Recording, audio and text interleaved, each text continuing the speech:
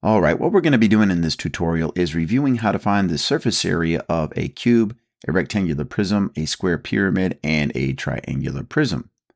And we're going to go over 10 problems that I derived from a test that I created for my students. All right, for this first problem, we have to calculate the surface area of this object shown on the graph paper here, which is a triangular prism. So the first thing that I'm going to do is find the area of this triangular surface right here. So if we take a look at its base from here to here, it has a base length of 6, and it has a height of 4. Now, one thing that we should notice about this triangle here is if we were to take the one at the bottom, which is congruent or identical to this triangle, we could slide it up here to make a parallelogram. So what we can do is just treat both of these triangles as one parallelogram. And to find the area of a parallelogram, we just do the base times its height. So if we multiply 6 times 4, that's going to give us an area of 24. Now, if I wanted to just find the area of this single triangle, I could do base times height and then divide by 2, which would give us 12. But because this triangle is congruent to that triangle, 12 plus 12 would put us back at 24. All right, now what we have to do is find the area of these 3 rectangles and add that area to 24. Well, I could treat all 3 of these rectangles as one large rectangle. I could see that this distance right here is 4, and from this point all the way to this point is a distance of 5 plus 6 more, which is 11, plus 5 more, which is 16. So we have a 4 by 16 rectangle, which would give us an area of 64. Now, if you're more comfortable just finding the area of each rectangle, that's okay if you do that as well. So like if I just took the area of this rectangle, this is 4 by 5, so that would give us an area of 20. This is a 4 by 6 rectangle, which is an area of 24. And this is a 4 by 5 rectangle, which is an area of 20. So if we add 20, 20, and 24 together, that does give us 64. So let's combine the area of 24 and 64, and that gives us a total of 88 square units. All right, let's go to the next problem.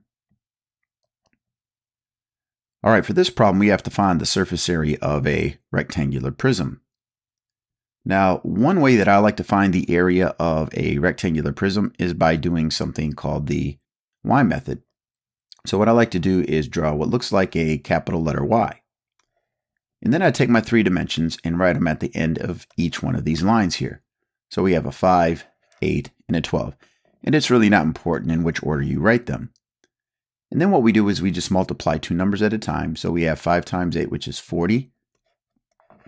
And we write that answer kind of where these lines converge. 8 times 12 is 96.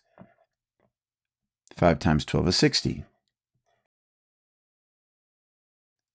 All right, now these 3 numbers that we ended up coming up with is the area of 3 of our 6 sides. So there is a surface with an area of 40, a surface with an area of 60, and a surface with an area of 96. And if you look at these 3 surfaces here, this is the largest one, so this one has an area of 96. This surface right here has an area of 60, and this one right here has an area of 40. So if we take these 3 numbers and we add them together, we end up getting half of our surface area.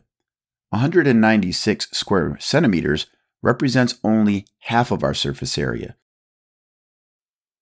So what we have to do is double this to get our final answer.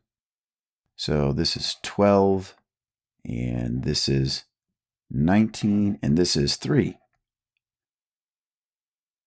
So the surface area of this rectangular prism is equal to 392 square centimeters.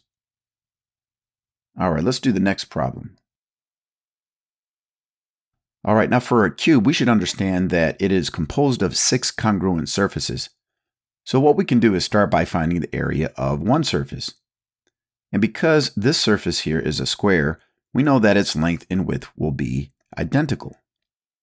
So the area of one of the square surfaces for this example would be 9 times 9, which is 81. And because all 6 surfaces are congruent to each other, we just take this number and we multiply it by 6. So that would give us a total of 486 square meters. All right, let's go to the next example.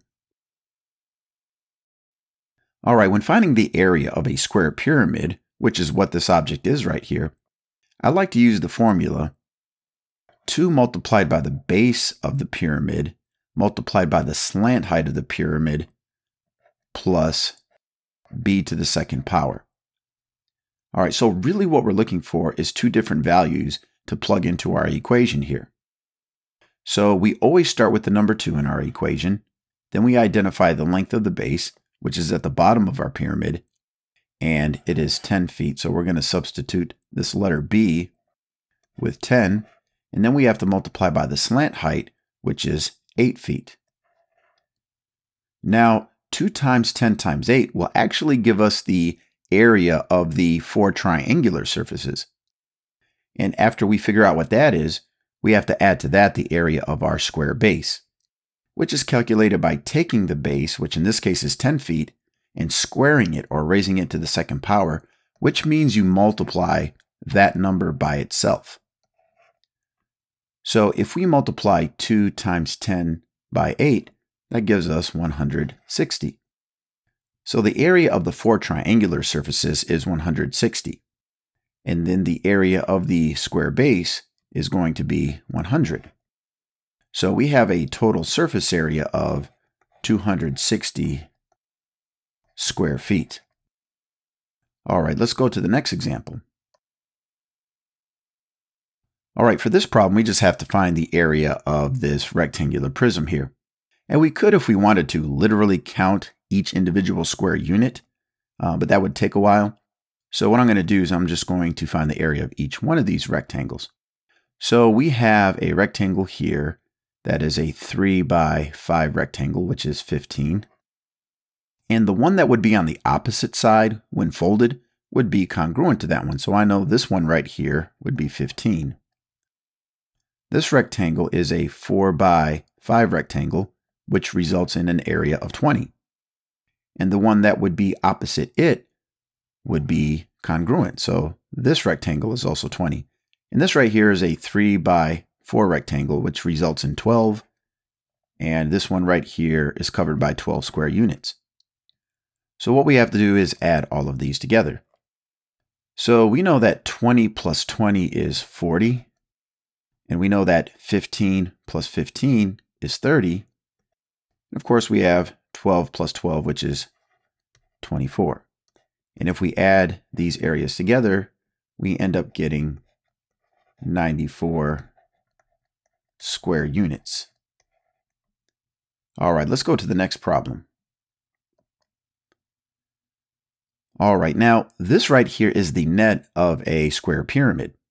So what we're going to do is use our formula 2 times base times slant height plus base to the second power. So we always start with the number 2, and then we have to identify the length of our pyramid's base. So when it's in its net form, what we do is we go to the bottom of one of the triangular surfaces and just measure the base of that triangle. So from here to here is a distance of 6. And the slant height would be from the top of a triangular surfaces down to its base. And this slant height right here is a distance of 5.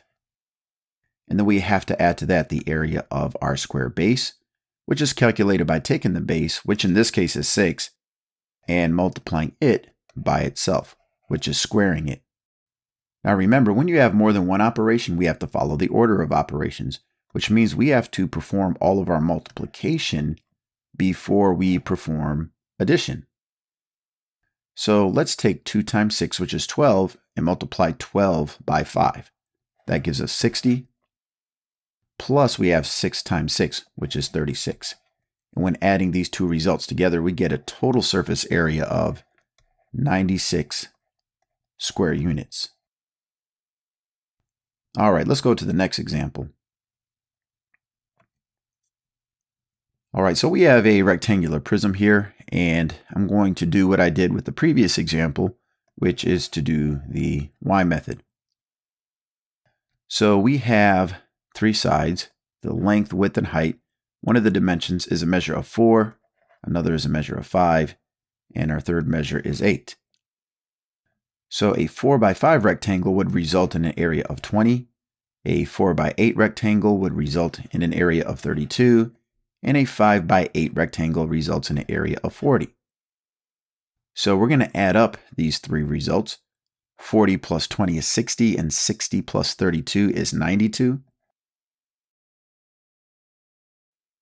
And this represents half of our surface area.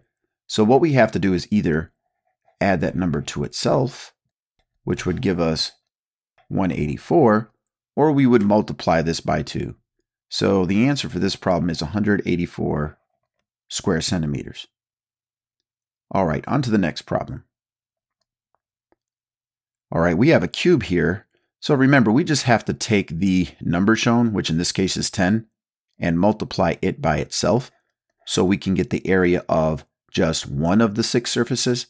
So for this cube, 10 times 10 is 100, and we have to take that area and multiply it by 6, and that results in 600 square centimeters. All right, on to the next problem. All right, what we have here is a triangular prism. And what we can do when we have two congruent right triangles is we can treat that as a single rectangle. This triangle down here could be flipped over and slid above to be joined with the other triangle to make a rectangle. So what we have here is a 3 by 4 rectangle, which together results in an area of 12. So the area of each triangle would be 6. But if we double that, that would give us 12. So I just treated both of these triangles as a single rectangle. Now this rectangle right here is a 5 by 4 rectangle, which results in an area of 20.